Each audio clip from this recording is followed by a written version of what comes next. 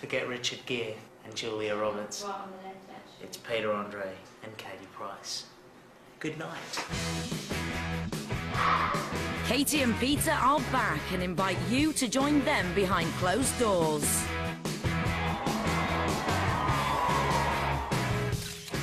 For 4 months, they're giving you unrestricted access to their lives. What's going on? I'm coming out tonight. What's up? Oh, yeah. What's up, baby? John! John! Brighton, you're having an affair! They've got it all. Andre! 3 adorable kids. Hello. Hello. A beautiful house. And, of course, each other. Sorry, I'm just trying to reach. Discover how working mum Katie survives under the glare of the media spotlight. Find out if Pete has what it takes to get him back to the top. Have I any chocolate at night? And what dramas will unfold as Katie and Peter live their incredible dream. It's going to be one hell of a ride.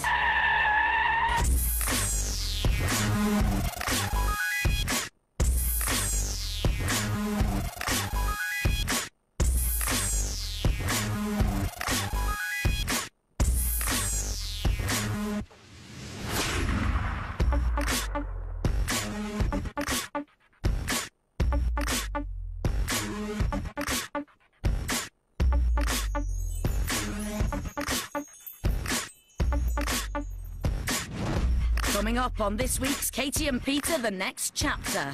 Pete struggles to get it up. Is it Katie's lucky night? She's going to get pregnant tonight. Good night. I'm not. And both of them mingle with the A-listers in Madrid. I've no idea who any of them are. Pete has just flown in from Spain and is touching down at Gatwick Airport. Tomorrow night, both he and Katie are due to be the guests of honour at a glitzy magazine launch party in Madrid. Pete has been in Mallorca for the last few days rehearsing, as he's due to sing live at the event. However, earlier today, he discovered Katie's passport in his luggage. So with his wife grounded in the UK, Pete has been forced to courier it back to London himself. This is love for me to fly all the way back from Spain in the middle of my rehearsals to give Kate back her passport, which, let me tell you, is not my fault that she picks up a bag that she bought for me, that I use. She decides to take it out shopping one day and puts her passport in it. For what reason, I don't know. So what am I supposed to do? Go looking through my bag going, oh, I wonder if any of Kate's stuff's in here. So bear with me, I'll find something. But before he heads home, Pete needs to pick up some medicine for the kids who are sick at home. And it's not long before he's stopped by a fan. Well, a fan of Katie, anyway. Now, management, before you spin out because I'm signing Kate's book, she has got mine, but it's at home. So she says. It is, trust me. Okay. Then what's on chapter? No, just No, don't. I read it when it first came out. too? Just a while ago. Michelle, thank you so much. I think you two are great. Pete may be in a rush, but he still finds time for a quick trip down memory lane. I saw you when I was younger at Fairfield Halls, Oh, okay. and I touched your hand, and my friend was crying, going, I can't believe you touched his hand. And I was like, I did. Nice to meet you guys. Screaming out Thanks a loud, lot. Pete is looking forward to seeing all the family, but he's unlikely to get a warm reception. At home, the boiler is broken, the house is cold, and the kids are unwell. I get to see little bundles of joy with sick everywhere, apparently. So, no heating in the house, kids are sick, and wife is moaning. So it sounds like it's going to be a really good night. Having arrived home with Katie's passport in hand, there's little time to spare. Both he and Katie are to board a private jet bound for Madrid in only a few hours' time. G'day everyone, JJ, my little beauty. Oh. Hi son, hiya. You're right. Oh yeah. You okay, I got a bit more? Do you miss me? Yeah? How much? Oh, I'm here now. With Pete away, the house seems to have fallen apart, and it's not only the kids that have had a rough time. Yeah? I haven't eaten anything. Well, that's silly, isn't it? Why Because I've been sick. And Harvey? He's not good, bless him. He's not good. Well, I don't care if I don't leave till about midnight, Kate, but I do have to go tonight, that's the problem. We have to go tonight. Oh, we have to go, yeah. You're fine. You can get on the plane. Anyway, you're going to love it. It's the other way round, and someone's on their deathbed. They'd be lying there, oh... I would have just said, don't... I would have just said, I can't go. But you're fine. So you can go, so it's worth every bit that I came back. And out of love, I did it. As Katie will be leaving the country in only a few hours, she has asked the family physician, Dr. Forsyth, to pay an emergency late-night visit. Junior, when you see the doctor, say, hello, Dr. Evil. For any other child, a passing bug is no huge concern, but Harvey is always monitored closely as his condition means that complications can easily occur. Say hello. Hello, doctor. Look at you. Open your mouth and stick your tongue out. You And go, hold on his arms. Go then again. Oh, won't we? That's great. Good boy. That's very good indeed. You're going to have some more medicine and it'll help your belly. Okay? The doctor has diagnosed Harvey with a nasty bout of gastric flu. Okay. Right. Good boy. Good heavens. Well done. Gee, that's very impressive. Very good boy. Yes. Great. You want to sit up? With my magic medicine, you see. Say thank you, doctor. Hold on, doctor. Dr. Forsyth is confident that Harvey will soon recover with some R&R, and Pete is relieved that it looks like the kids are on the mend. Who's your best friend in the whole world? Say it louder. Take your dummy out and say it, please. Daddy's missed you. Junior's boobies! Time is running out if they're to make the flight to Spain, and while Katie's presence at tomorrow's party hangs in the balance, the doctor delivers his diagnosis. Go on, tell the truth what you said, and I've just said to him, what do you think? Am I going to get the diarrhea? As soon as you put it to my stomach, he's like... Yeah, I'm afraid that certainly, you know, the symptoms suggest that, you know, he's about to get more severe for the gastroenteritis, and it would be most unwise to be on a plane tomorrow. Now, if this happens, it's pretty miserable at the best of times, and to be, Can you know, believe that? 30,000 I can feet feel up. it, my belly rumbling. All right. It's disastrous news for Pete, as not only has he flown back from Spain, he's desperate for Katie to be there to support him. But it's going to take more than an upset tummy to keep Katie from a good party. Just because he said I can't go, I'm not saying I'm not going. Yeah, I didn't want to say that. What'd you make him tell me for then? No, because he's saying he doesn't advise that I go. I'm not saying I'm not going. We're not leaving until midnight, so I'll just see how I go.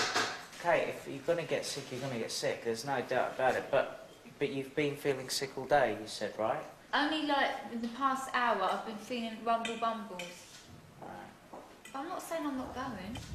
Coming up, they've made it to Madrid, but should Katie have taken the doctor's advice? I look like shit and I feel like shit. Pete's command of language knows no bounds. Bienvenido, okay, a España. And is Katie reviving her music career? Wait till the midnight hour.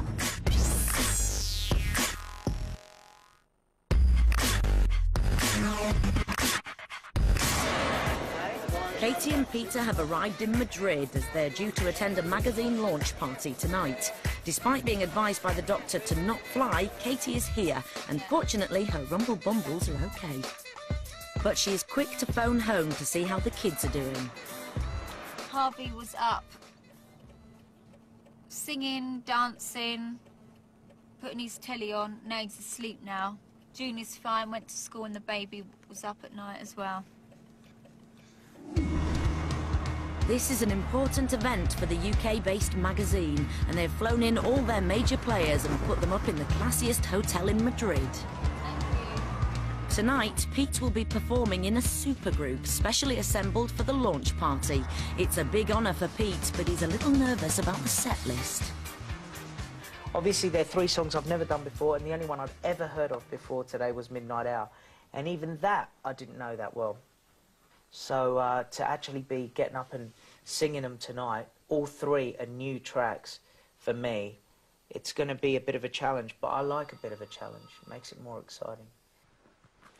Hey, What? I know what you're doing. Well, I wasn't doing anything.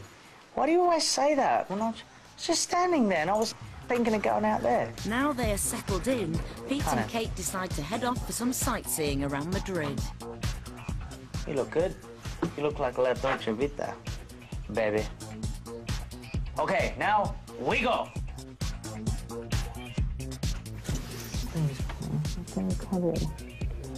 Look at you, that's what I mean, dead. Saw that. Oh, you know. I was doing it on camera, Pete. And as they hit the town, Katie's thoughts turn towards tonight's glamorous party. I've got to do my own hair and makeup tonight. Oh yeah, but you So I look don't know great what anyway. I'll be like. You're gonna be fantastic. Do you love me? Or you're not sure? This minute and hour of the day, he's just the best friend to me. Well, it's still, I'm my best friend. That's still something. Friend, acquaintance. Turns me on when you say it. But he's so weird. Why does that turn you No. on? Like, Why really, does it turn really you on? does. What, Just, when I say you're my best friend or acquaintance? yeah, just like, Like you're nothing? yeah, like I'm shit. Why does that turn you Oh, on? I don't know. Is that weird? No, Pete, it's normal. You're going to be my butler when we get to the room. Oh, Phone yes. calls that you've got to make for me. Oh, yes. You'll be my butler and I might give you a tip. But I've forgotten my wallet, so I'll have to think of other ways. Oh, don't. No, okay. Oh, just carry on. Master Kate and butler Pete head back to the hotel to get ready, whilst manager Claire gives them the rundown of the evening's events. At 10 o'clock, there's going to be some speeches. There's a big famous model in Spain, and she's going to introduce you and Kate on stage. I bet she's fucking And- stunning and had all her hair and makeup done for Oh, this well, event. let's And look at complain. me. Kate, what are you talking about? Look at you. Without your shower cap on, you look lovely. I look fucking gross. I've just had a massage, got oil in my hair because she did. Had it blow dried yesterday. She's going to look gorgeous. So, you'll have your eyes full, Pete. Spanish top model should be Why are nice, you dark, Greeky looking for you. Look, can you hurry up? It's nearly 8:45.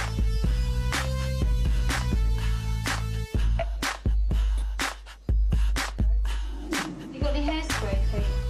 Yeah, okay, I've got no hair.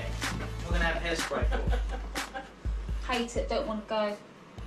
It's my hair, makeup, I just hate myself, Claire. I feel so unprofessional that I haven't been made up for this. Really do. Katie's not used to doing her own hair and makeup, and to make matters worse, she's still feeling unwell. Oh, I'm feeling like I don't want to go and being pressured now. Because I know we have to go and I feel so uncomfortable. Okay, you know what you do? Look, There's a I dressing need room out the back. hairspray. Kate, there's a dressing room out the back. I That's know, what... but Pete, it's not that. There's Can a I just say massive room, something? yeah. It's a big event. I have no makeup artist, no hairdresser. I look like shit and I feel like shit. Yeah. You don't look like Okay. shit. But what I'm saying is there is a big... It's all right, I know, but you know that when I go down, there's pictures, this, that, so Yeah. it's too late when I get there. Let me ring and see if we can get hairspray. Oh, I fucking hate myself. Hello, do you have any hairspray in the hotel at all? It's time to leave, so in the absence of hairspray, they go all out with the perfume. If you don't feel good, you may as well smell good. If my boobs were like that, they'd be good, better, wouldn't they? Just in the nick of time, manager Claire has tracked down a can of the all-elusive hairspray. Charm, is it poison? No, it's hairspray. Who could have predicted that it was such a good cure for rumble bumbles? Do you know what? Just for a laugh, I'm going to put a bit on my head. Just to make it a bit shiny, eh? You need to spray this little bit here. Do you know, it kills me how pretty she is and how she hates herself. I'll put it in your bag. No, I need a No, bit. stop. Pete, you've got no hair. But you've got it. Just to make it shiny like hers. Do you know what? If Kate put You are eyeshadow on. Vain. Come on then. With shiny hair, they finally head off to the party, but Pete needs just one more thing to be ready. Do you have any chewing gum? Yes, chewing gum. Chewing, I don't understand this. Gum, pizza. Pizza. Ah, Chawigung. Chawingu. I can't. Sorry, I can't. Okay, no problem, thanks. The Paps are out to greet Madrid's A-listers, but Katie feels a little bit out of her comfort zone. It's so weird coming to a country where we're probably surrounded, they don't know who we are over here. But the people who are coming in are probably massive people in Spain, and I have no idea who any of them are. I bet she's The party's only just begun, but Katie is already flagging. I'm ready for hot chocolate! Oh, so am I. Pete, meanwhile, has spotted something that has perked him up. They look so good. You what? They look so good. Do they? Yes. I'm tanned them, they look brown. When I do that, ready? You don't need to do that. Look. Yeah, what about that? Media mogul Richard Desmond invited Katie and Peter to tonight's party as he wanted them to act as celebrity ambassadors of the UK edition of the magazine. Have been asked to make a speech, so Pete, determined to make a good impression, jots down the Spanish opener. But first up is magazine owner Richard Desmond. Thank you everybody for coming here tonight. Our friends and our celebrities. Miss Jordan from England, who I don't know if you know. And if you don't know her now in Spain, I'm sure you will know her soon. So that's it. Thank you very much for being here. And back to Martina. Thank you. The time has come for Katie and Peter to take to the stage. Following the unintended snub from host Richard Desmond, Pete is keen to make a good impression on the celebrity crowd. Buenas noches. Bienvenido okay a España. Estamos muy contentos de estar aquí. Yo soy y mi mujer es Katie. Gracias a Richard Desmond and everybody here tonight.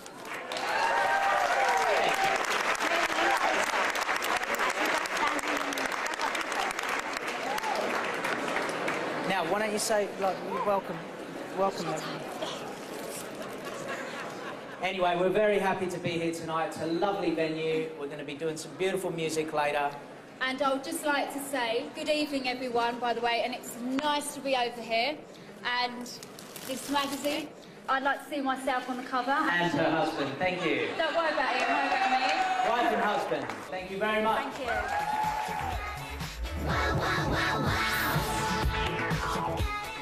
Pete is due to perform on stage with the band in 5 minutes, giving his manager Claire time to run through a few pointers. Now think of all the advertisers and people endorsement-wise that are going up there. So you need to look slick and nice. Don't go and be cheesy, will you? I don't really know these songs. No, I know, but they'll be seeing you. Don't go and be cheesy or anything like that. What do you mean? Do you?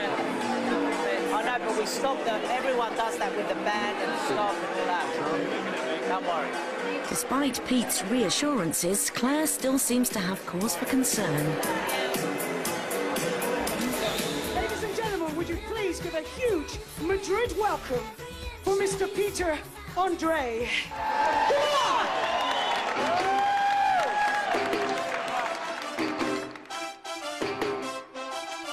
Do you like sweet music? That sweet soul music. Just as long as it's swinging. Oh yeah, Spotlight on Sam and Dale. Oh, don't they look great, George? Singing, hold on, I'm a-coming. Oh yeah, hey!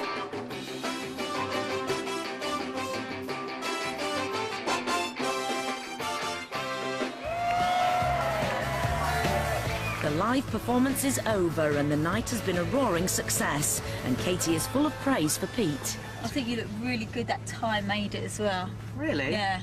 Thank you, honey. I love singing like that with a bit of grit.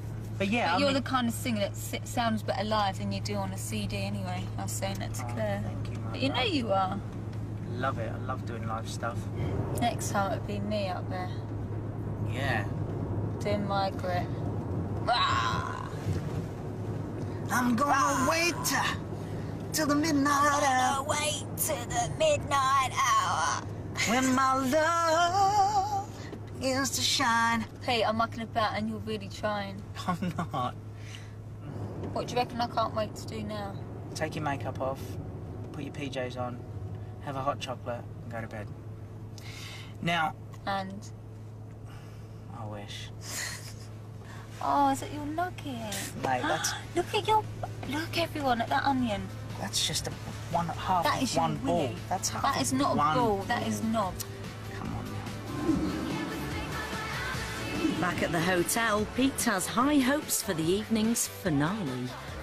Good night, people at home.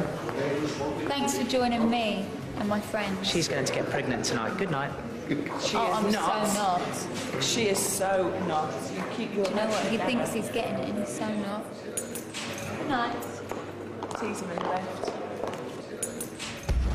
Coming up, Katie enters the 21st century. Well, every morning I have to put up with, you've got mail, and him on his Facebook. So wife is going to be the same and have Facebook. Pete sets himself a realistic target. What I want to do is I want to achieve Michael's discipline, Rocky Balboa's attitude, Jean-Claude Van Damme's physique. And Katie shows Peter it's horses for courses. Go! Fuck!